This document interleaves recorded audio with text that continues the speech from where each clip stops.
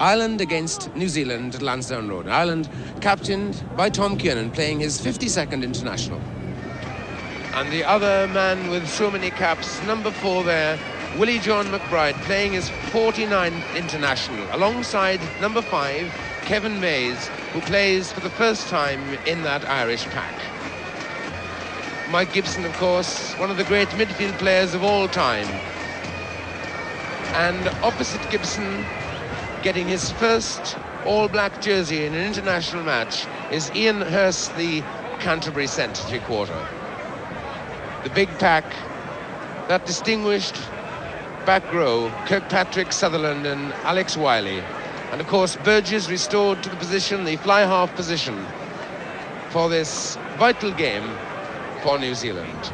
Joe Karam at fullback, the team's top scorer with 101 points. The referee waiting then, Joe Karam poised.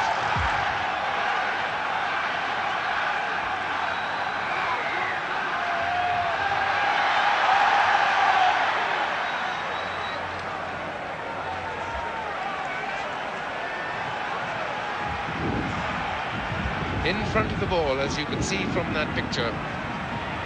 The first scrum of the game.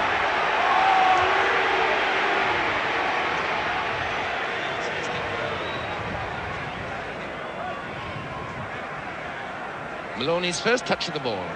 Kennedy strikes, going grabs. Davidson's hack forward. And that, I would say, is the psychological advantage Ireland was seeking at the beginning of this game. That's the 25, the All Blacks 25.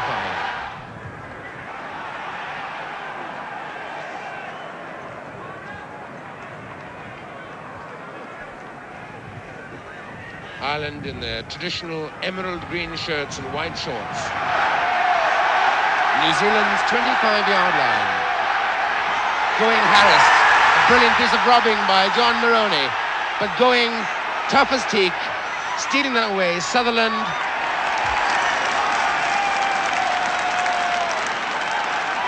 And out of a terrible mess-up, New Zealand struggled clear. 2, Ken Kennedy, the hooker. Next to him, Willie John McBride, Sean Lynch then. Top forward, Ray McLaughlin. 14 there, Tom Grace. Lifting in the line-out, says Mr. Joseph. Relief for New Zealand.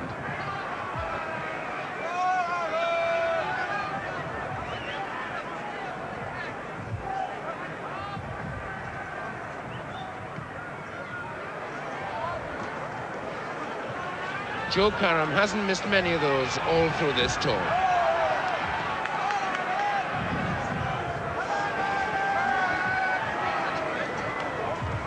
McBride, and behind him, Mays. At the back, Terry Moore. Whiting, Hamish MacDonald, and the other Whiting. Slattery couldn't put his hands around that one. Worth a try, though.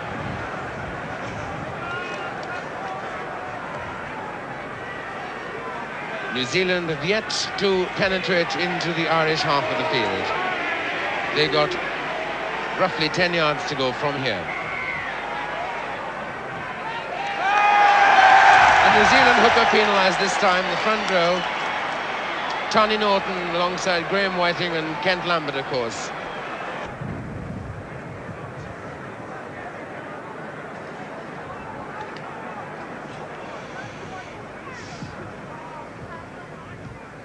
The Cork Constitution fly half, Barry McGann.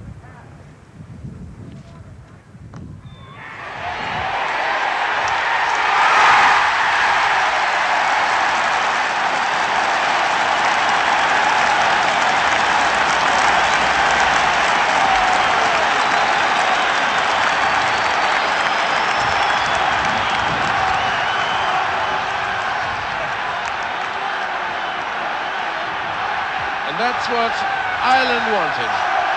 The early score. Now, everything thrown into New Zealand's court. Joe Karam.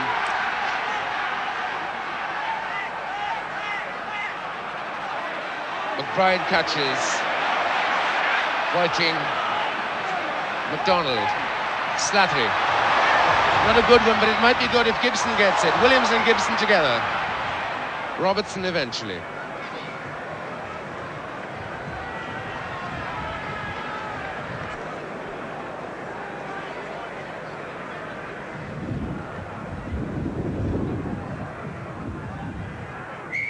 Maloney, this time Kennedy penalised by referee Mr. Marion Joseph. Still inside New Zealand's half though, a little too far out. Going Burgess.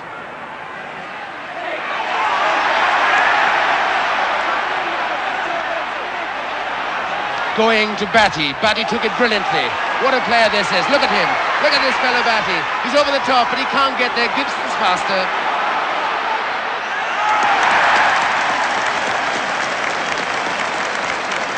Mike Gibson, his pace then.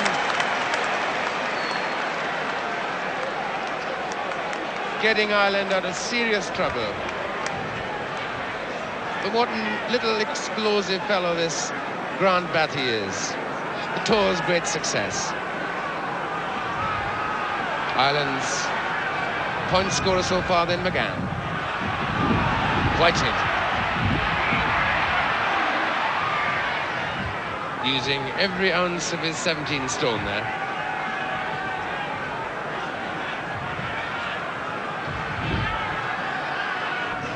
We're halfway through the first half. Still the only score on the board. Ireland 3 points from a penalty.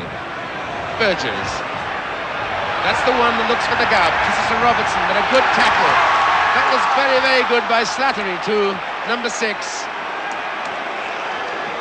Robbing a man and doing what a good flanker should. Destroying and then creating.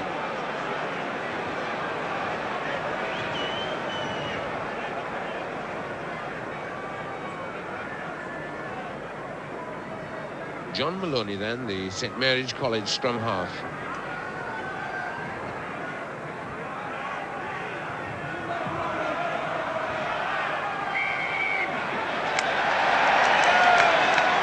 Foot up, says the referee. Always nice to see a referee giving some indication to the crowd what the offence was for, because there are so many offences, aren't there now, in rugby, which is difficult to see from the sideline. Tommy Kiernan. Sutherland's ball. What'll he do, the big fellow? Batty.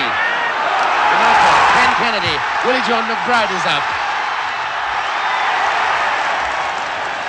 1 foot from the All Black line.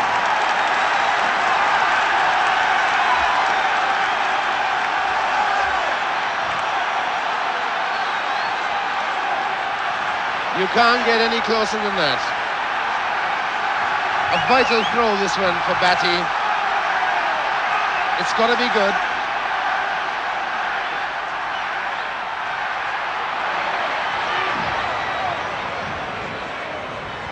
Going close to touchdown. Harassed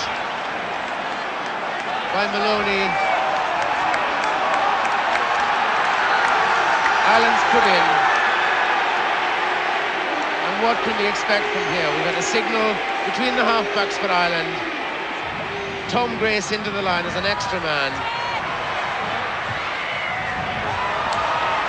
And the referee telling, in fact, Willie John, that handling the ball in that situation, of course, is not allowed. So New Zealand, fortunately, if I may say so, to get away with that.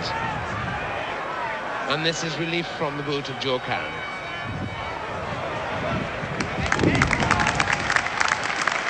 The epitome of accuracy, that. And not only that, but a 40-yard gain too.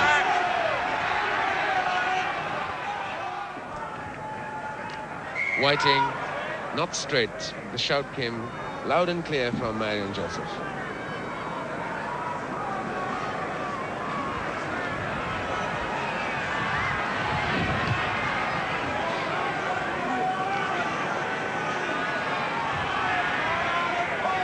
John Maloney then. Moore trying to hold. trying the wheel. Going, struggling free. Look at that strength. He's in the score. Well, that is why people say New Zealand without going is only half a team. I can't think of very many players with that sort of strength. Both he and Edwards run close to the ground, Gareth Edwards, and that was sheer strength and knowing exactly where the line was. And the crowd liked it too.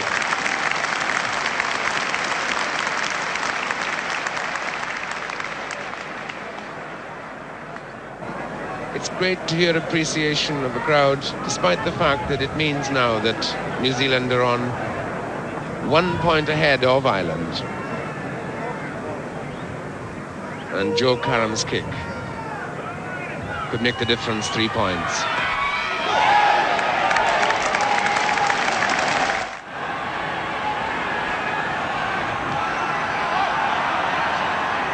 Going, harassing now, that's him, number 9. See the way he snatches the ball from a big forward, pulls his way through 3 others, and then 1 tackle, 2 evasions. Kiernan got him slightly too late. Going.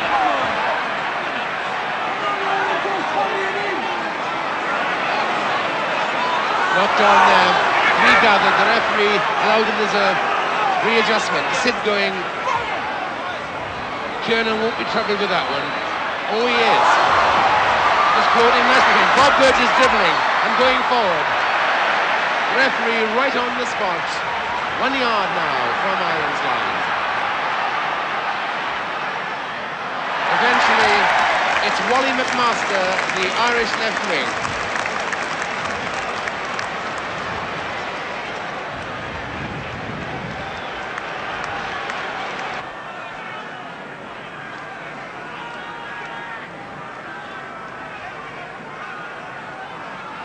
Wallace McMaster. Going's ball. He's so strong to Burgess. Burgess there trying to find Kirkpatrick it out. This is Alex Wiley. Wiley's got 3 men with him. Inside to Hurst, the wrong way it went. There was a try on.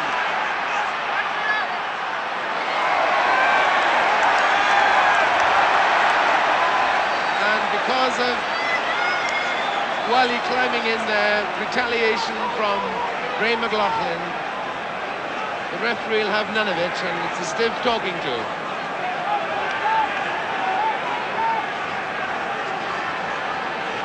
But that was not going for the ball, of course. Tom Kiernan from his own 25. Joe Karam to Batty.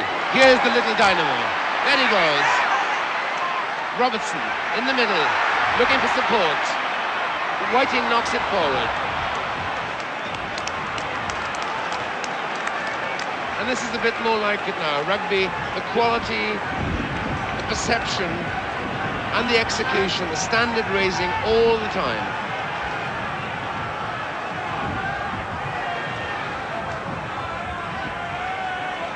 The 25, McGann.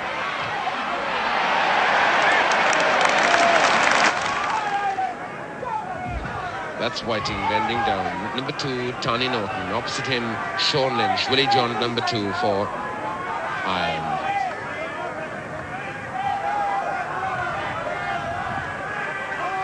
Hamish MacDonald. There he is, the little fellow. Sid going, waiting for the heel. Sutherland has got Burgess with him. Turns though to Alex Wiley. Wiley back to Sutherland. The pick-up on this side by prop forward Lampert, Kent Lampert.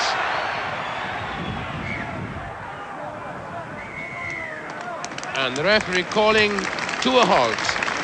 An absolutely thrilling first 40 minutes, with Ireland trailing by 6 points to 3 in front of an enormous crowd here at Lansdowne Road. On the right now then, Ireland through Barry McGann to start this second half.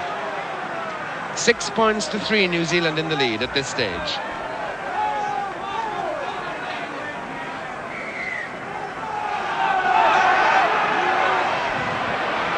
McLaughlin on the blind side, Maloney.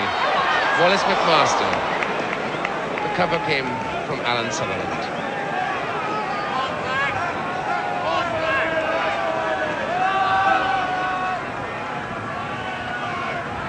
Still in Ireland's half of the field.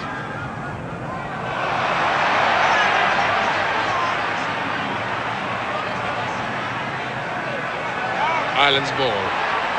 Gibson over the top, trying to ignore Flynn, trying to make the overlap. On the 25 now. Can New Zealand get this? They can, and there's an overlap if the ball comes this way. Lampert on the blind side. Burgess can get there. Slips it into Kiss. Alex Wiley.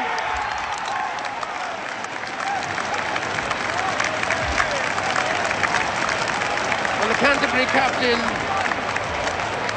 up there at the precise moment to take what was a precision pass. So Joe Karam,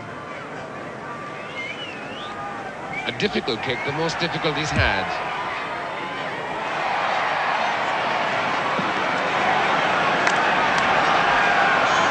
So 10 points to 3 now. A good pick up by Whiting. That's Kent Lambert. That's Bob Burgess. Look at the timing of that ball.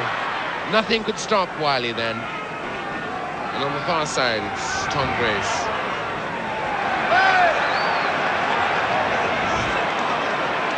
One of the many infringements of the line-out. Impossible to see what that was for.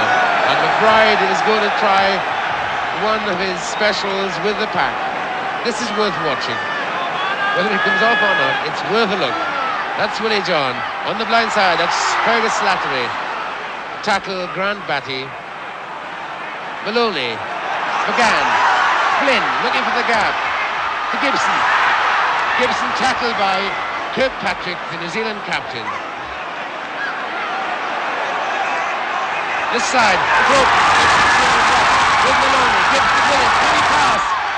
Oh, that was a shade late with the gap there. Kent Lambert for New Zealand.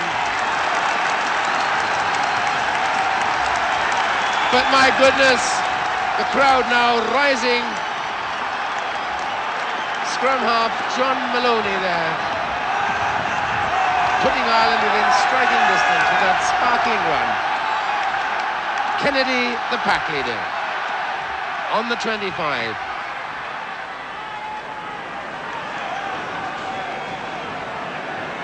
Mr. Joseph calling for the 15-yard scrummage in from the touchline.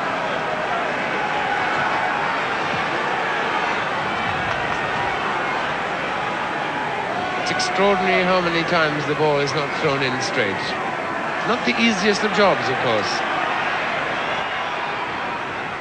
Going Joe Karam.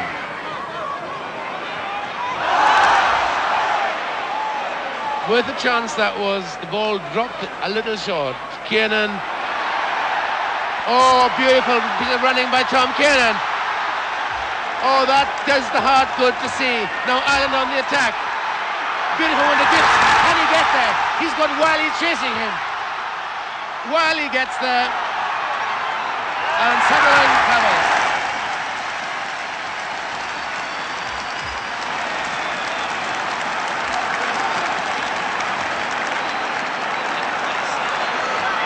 Well, that was staggering, that cover tackle by Alex Wiley, showing tremendous pace to hold Mike Gibson. And now, this game on the boil. A good deflection, McBride.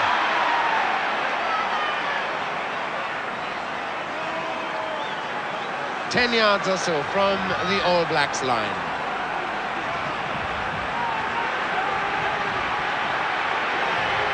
Kiernan's adventure bringing the game now within striking distance for Ireland. Penalty to Ireland for not putting the ball in straight. Barry McGann, already successful with 1 penalty goal. And this strictly within his range.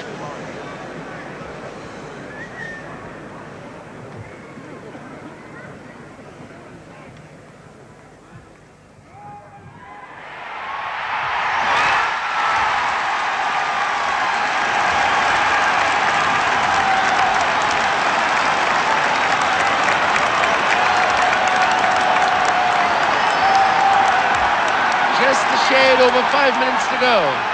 Now it's 4 points the difference. A try from Ireland could do it. Will the All Blacks now throw everything into attack? This could be a tremendous 5 minutes.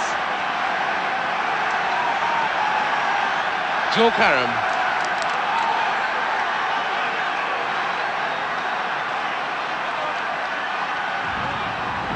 That was a wise one, the long one. And it was directly into touch. Well, psychologically, that's good for Ireland.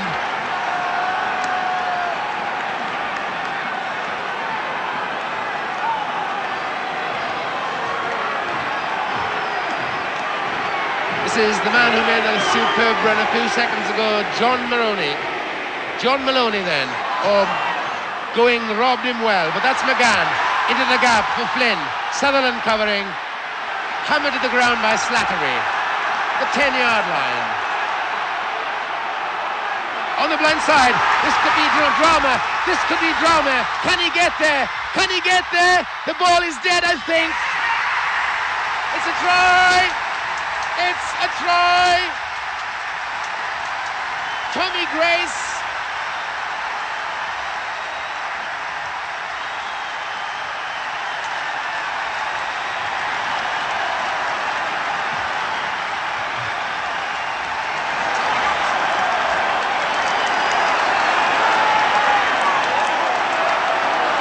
Tom Grace of St. Mary's College, from that superb piece of skill from Barry McGann and that tremendous gutsy run, and that's the situation. It couldn't be more tense. Everything then now resting on that boot of Barry McGann. Who'd be in his place?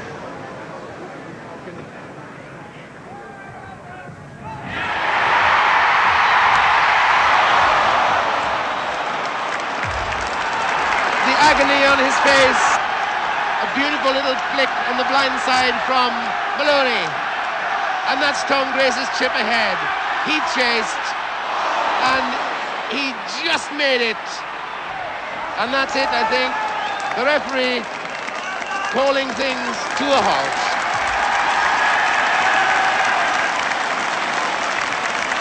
And so the men of Ireland, who traditionally have hearts as big as any stadium, have succeeded where no other country in the British Isles have succeeded. Well, have you ever seen anything quite as thrilling and exciting as that climax at Lansdowne Road, Dublin? I'm sure that it will be celebrated here in the streets of Dublin until the early hours of the morning. Ireland then succeeding where Wales and Scotland and England failed. I hope very much that you've enjoyed following the